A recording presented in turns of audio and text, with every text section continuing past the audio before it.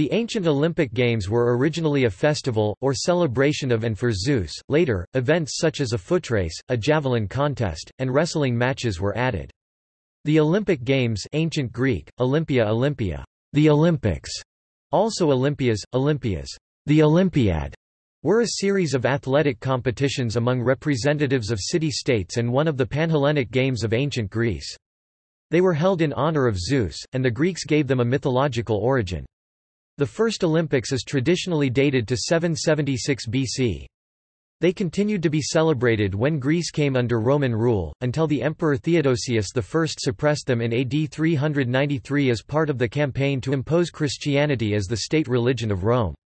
The games were held every 4 years, or Olympiad, which became a unit of time in historical chronologies. During the celebration of the Games, an Olympic truce was enacted so that athletes could travel from their cities to the Games in safety. The prizes for the victors were olive leaf wreaths or crowns. The Games became a political tool used by city-states to assert dominance over their rivals. Politicians would announce political alliances at the Games, and in times of war, priests would offer sacrifices to the gods for victory. The Games were also used to help spread Hellenistic culture throughout the Mediterranean. The Olympics also featured religious celebrations.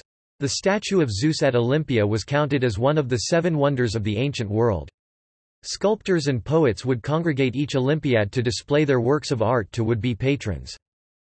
The ancient Olympics had fewer events than the modern Games, and only freeborn Greek men were allowed to participate, although there were victorious women chariot owners. As long as they met the entrance criteria, athletes from any Greek city-state and kingdom were allowed to participate, although the Hellenodikai, the officials in charge, allowed King Alexander I of Macedon to participate in the Games only after he had proven his Greek ancestry. The Games were always held at Olympia rather than moving between different locations as is the practice with the modern Olympic Games. Victors at the Olympics were honored, and their feats chronicled for future generations. Origins. To the Greeks, it was important to root the Olympic Games in mythology. During the time of the ancient games their origins were attributed to the gods, and competing legends persisted as to who actually was responsible for the genesis of the games. These origin traditions have become nearly impossible to untangle, yet a chronology and patterns have arisen that help people understand the story behind the games. The earliest myths regarding the origin of the games are recounted by the Greek historian, Pausanias. According to the story, the dactyl Heracles, not to be confused with the son of Zeus and the Roman god Hercules, and 4 of his brothers, Paeonius, Epimedes, Iasius and Idas, raced at Olympia to entertain the newborn Zeus. He crowned the victor with an olive wreath, which thus became a peace symbol, which also explains the 4-year interval, bringing the games around every 5th year, counting inclusively. The other Olympian gods, so named because they lived permanently on Mount Olympus, would also engage in wrestling, jumping and running contests. Another myth of the origin of the games is the story of Pelops, a local Olympian hero. The story of Pelops begins with Oenomaus, the king of Pisa, Greece, who had a beautiful daughter named Hippodamia. According to an oracle, the king would be killed by her husband. Therefore, he decreed that any young man who wanted to marry his daughter was required to drive away with her in his chariot, and Oenomaus would follow in another chariot, and spear the suitor if he caught up with them. Now, the king's chariot horses were a present from the god Poseidon and were therefore supernaturally fast. Pelops was a very handsome young man and the king's daughter fell in love with him. Before the race, she persuaded her father's charioteer Myrtilus to replace the bronze axle pins of the king's chariot with wax ones. Naturally, during the race, the wax melted and the king fell from his chariot and was killed.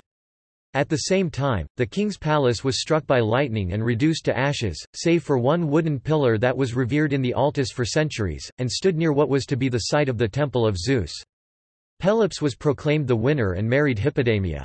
After his victory, Pelops organized chariot races as thanksgiving to the gods and as funeral games in honor of King Oenomaus, in order to be purified of his death. It was from this funeral race held at Olympia that the beginnings of the Olympic Games were inspired.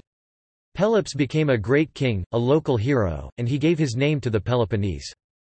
One later myth, attributed to Pindar, states that the festival at Olympia involved Heracles, the son of Zeus. According to Pindar, Heracles established an athletic festival to honor his father, Zeus, after he had completing his labors.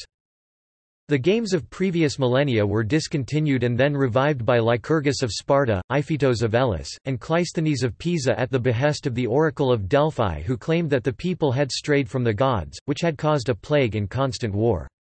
Restoration of the games would end the plague, usher in a time of peace, and signal a return to a more traditional lifestyle. The patterns that emerge from these myths are that the Greeks believed the games had their roots in religion, that athletic competition was tied to worship of the gods, and the revival of the ancient games was intended to bring peace, harmony, and a return to the origins of Greek life. Since these myths were documented by historians like Pausanias, who lived during the reign of Marcus Aurelius in the AD 160, it is likely that these stories are more fable than fact.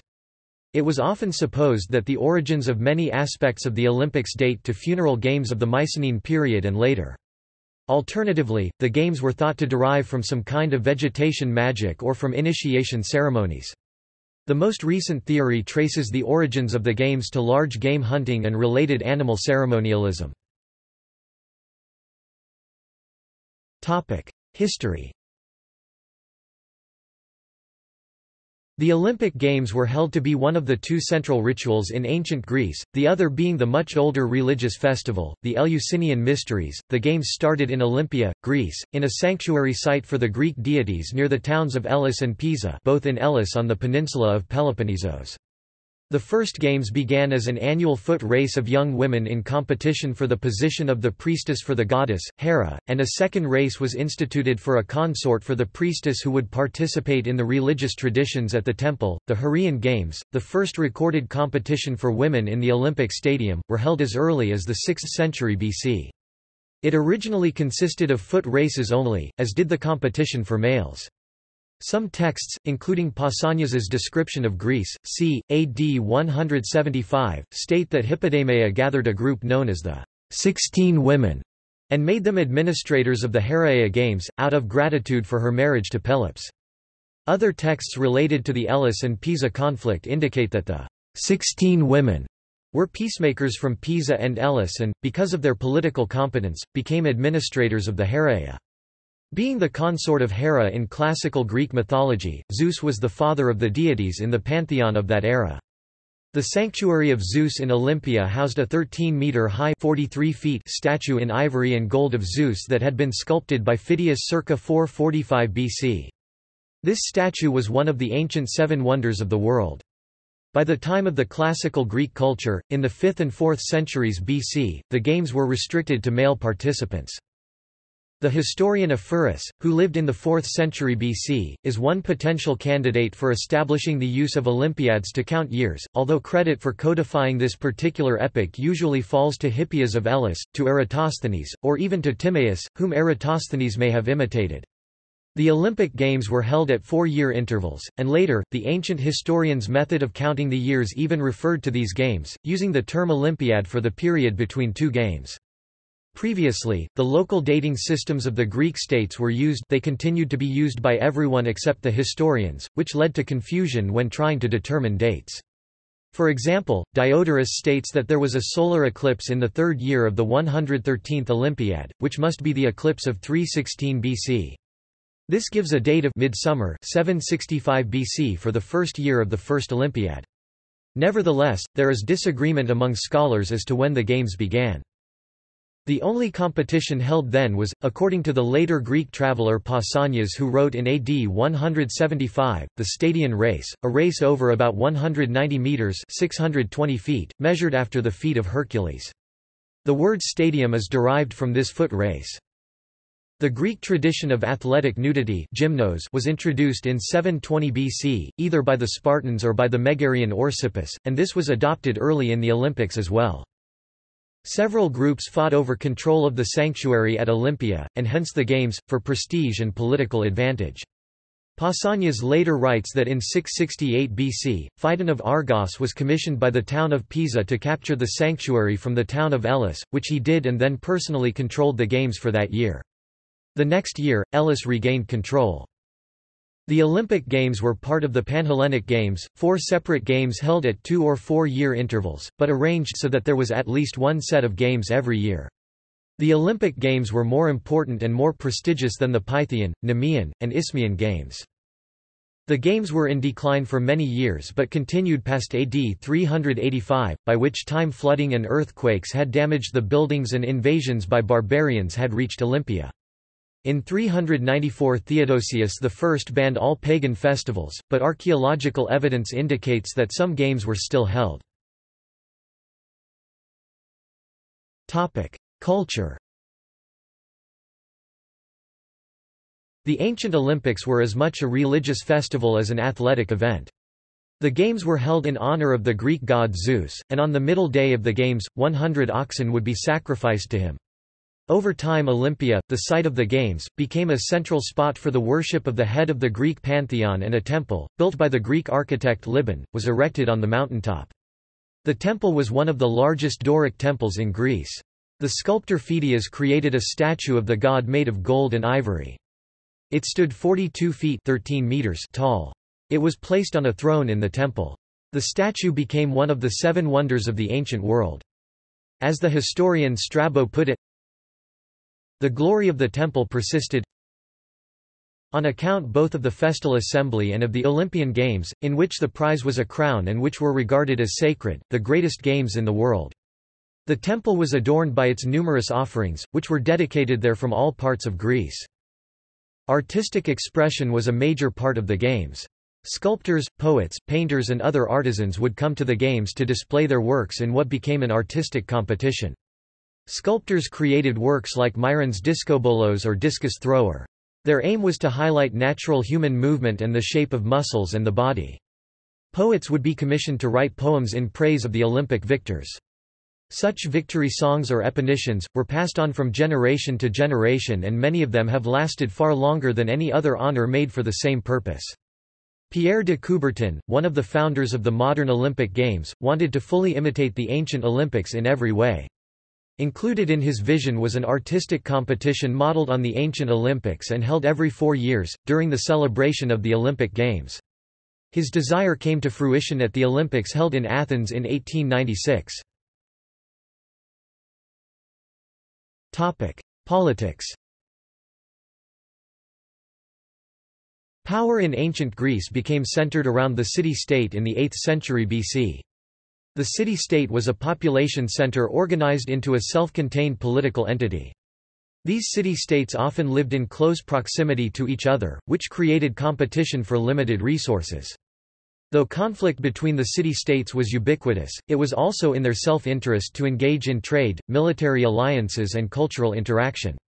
The city-states had a dichotomous relationship with each other. On one hand, they relied on their neighbors for political and military alliances, while on the other they competed fiercely with those same neighbors for vital resources.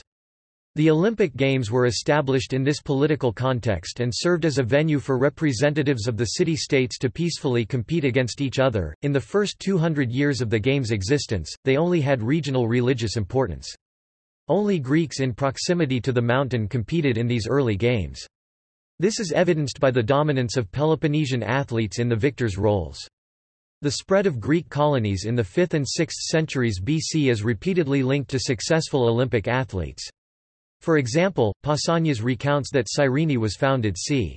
630 BC by settlers from Thera with Spartan support. The support Sparta gave was primarily the loan of 3-time Olympic champion Chionis. The appeal of settling with an Olympic champion helped to populate the colonies and maintain cultural and political ties with the city-states near Olympia. Thus, Hellenic culture and the Games spread while the primacy of Olympia persisted. The Games faced a serious challenge during the Peloponnesian War, which primarily pitted Athens against Sparta, but, in reality, touched nearly every Hellenic city-state. The Olympics were used during this time to announce alliances and offer sacrifices to the gods for victory. During the Olympic Games, a truce, or a kechiria, was observed. 3 runners, known as spondophoroi, were sent from Elis to the participant cities at each set of games to announce the beginning of the truce. During this period, armies were forbidden from entering Olympia, and legal disputes, and the use of the death penalty, were forbidden. The truce, primarily designed to allow athletes and visitors to travel safely to the games, was, for the most part, observed. Thucydides wrote of a situation when the Spartans were forbidden from attending the games, and the violators of the truce were fined 2,000 minae for assaulting the city of Lepreum during the period of the Akechiria. The Spartans disputed the fine and claimed that the truce had not yet taken hold. While a martial truce was observed by all participating city-states, no such reprieve from conflict existed in the political arena. The Olympic Games evolved the most influential athletic and cultural stage in ancient Greece, and arguably in the ancient world. As such, the Games became a vehicle for city-states to promote themselves. The result was political intrigue and controversy. For example, Pausanias, a Greek historian, explains the situation of the athlete Sotades. Sotades at the 99th festival was victorious in the long race and proclaimed a Cretan, as in fact he was. But at the next festival he made himself an Ephesian, being bribed to do so by the Ephesian people. For this act he was banished by the Cretans. Events. Apparently starting with just a single-foot race, the program gradually increased to 23 contests, although no more than 20 featured at any one Olympiad. Participation in most events was limited to male athletes except for women who were allowed to take part by entering horses in the equestrian events. Youth events are recorded as starting in 632 BC. Our knowledge of how the events were performed primarily derives from the paintings of athletes found on many vases, particularly those of the Archaic and Classical periods. Running. The only event recorded at the first 13 games was the stade, a straight-line sprint of just over 192 meters. The dialis, lit. Double pipe, or two-stade race, is recorded as being introduced at the 14th Olympiad in 724 BC. It is thought that competitors ran in lanes marked out with lime or gypsum for the length of a stade, then turned around separate posts before returning to the start line. Xenophanes wrote that, "Victory by speed of foot is honored above all." A third-foot race, the dolichos, long race, was introduced in the next Olympiad. Accounts of the race's distance differ. It seems to have been from 20 to 24 laps of the track, around 7.5 km to 9 km, although it may have been lengths rather than laps and thus half as far. The last running event added to the Olympic program was the hoplitodromos, or hoplite race, introduced in 520 BC and traditionally run as the last race of the Games. Competitors ran either a single or double dialis, approximately 400 or 800 meters, in full military armor. The hoplitodromos was based on a war tactic of soldiers running in full armor to surprise the enemy. Combat. Wrestling is recorded as being introduced at the 18th Olympiad. 3 throws were necessary for a win. A throw was counted if the body, hip, back or shoulder and possibly knee touched the ground. If both competitors fell, nothing was counted.